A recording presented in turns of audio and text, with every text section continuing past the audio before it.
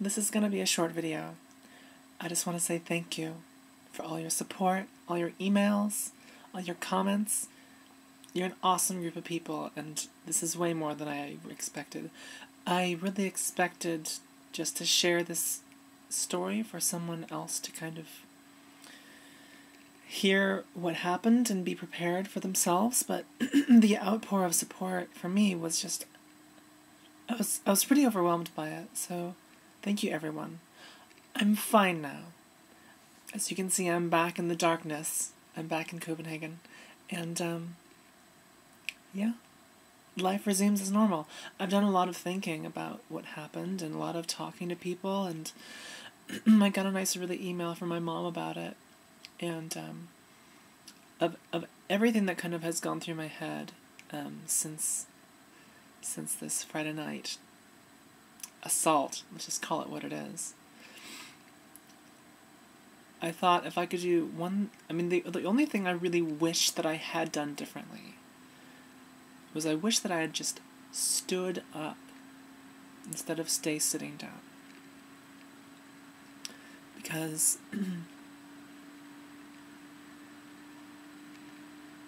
I would not have been in this disadvantageous position. And presence is a lot, I think. I think presence is a lot in situations like that, especially scary ones. So that's the only thing that I wish I'd done differently. I've got, plenty of thoughts about what to do next time. But I will definitely try to be aware of my surroundings, be aware of how many people are with a potential person, that potential meanie, a potential bully. I think I have a thing for bullies.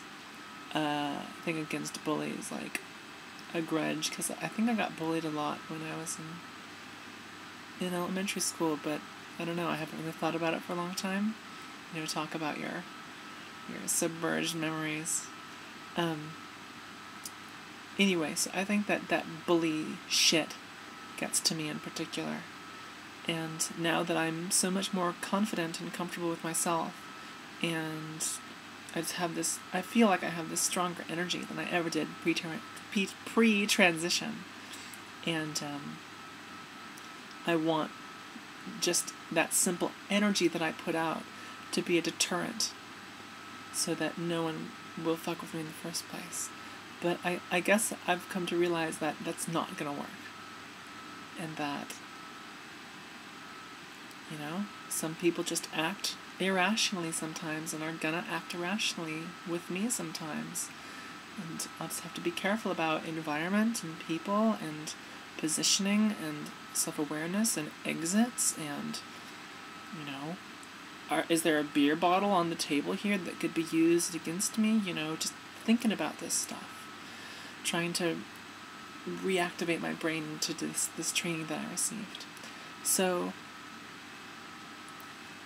yeah, thank you all. I think you guys are great, and I couldn't ask for more, really. I'm so glad to be here. I'm so glad to share my stories, and, if I'm helping you out, then I'm glad, and, if I'm hard to watch, if that video is hard to watch, I'm sorry, but I don't feel like it's worth holding back, because then what's the point of sharing? So, I hope you all are well. I will try to make a video soon, now that I'm kind of back in the swing of things, but it's going to be a busy weekend. I have some pretty cool stuff happening this weekend, so we'll see how it goes, alright? See you next time.